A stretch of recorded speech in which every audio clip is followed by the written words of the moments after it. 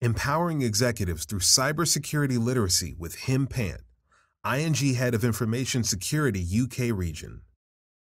The growing need for cybersecurity literacy spans across all industries, regardless of the type of organization or location. When speaking with Hem Pant, Head of Information Security at UK-based ING Commercial Banking and Tripwire customer, we learned that this is especially true within the financial sector.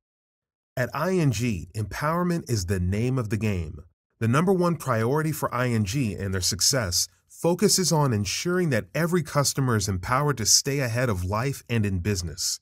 ING strives to constantly provide their customers with the right tools they need to succeed, while guaranteeing that their products are seamlessly easy to use and available to them anytime, anywhere. ING drives this same principle across various departments. When engaging in cross-functional projects, the information security team has found great value in empowering others by working closely together to remain secure. In turn, this approach helps reiterate user awareness, the single most important component of their cybersecurity success, since these actions bring immense impact to their day-to-day decisions. With the empowerment approach, the business has now seen a number of benefits by involving the security team across other areas of the business and at the start of the projects. With an open-door policy, the communication between these departments, including the executive staff, has helped others become more literate on current security issues without getting over-involved in the weeds.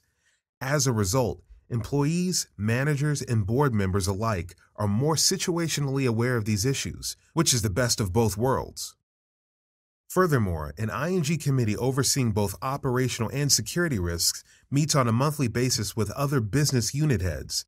This goes back to ING's tagline of staying ahead of life and in business.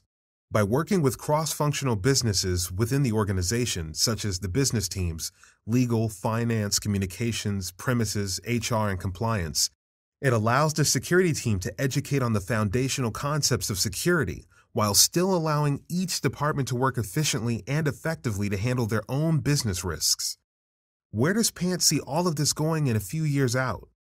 The answer for him is streamlining, doing things in a standard way using common operational target models. This can be achieved by working towards a simpler business model where uniqueness isn't lost with more collaboration. Pant adds that a lot of financial organizations are doing that now. It's a game you'll never win, but we are all taking steps to improve ourselves and our organizations.